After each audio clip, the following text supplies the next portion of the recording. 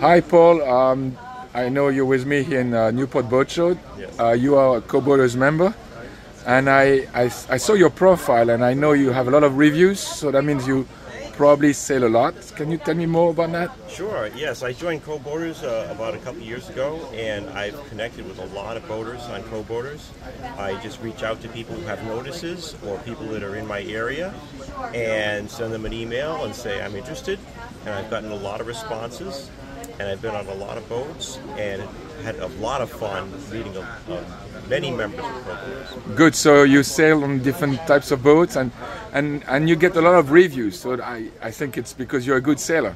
Yes, that's right. I put a lot of effort into being a great crew member. I take care of boats like it's my own boat, and I'm very respectful, and I show up on time, and I do a lot to try to be a great crew member, and I think that is reflected in the reviews I've received and the kind of benefit I've gotten out of Coboaters. Okay, so what would you recommend to someone who doesn't know anything about Coboaters?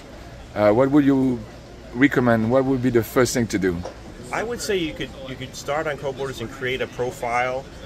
Fill out your profile as much as possible.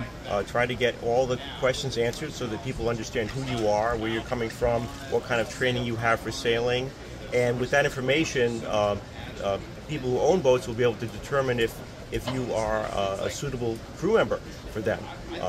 And so that's one of the things I recommend if you're a crew person like myself. Okay, great. I think it works well for you, and I think it works for other people as well. So thank you, Paul.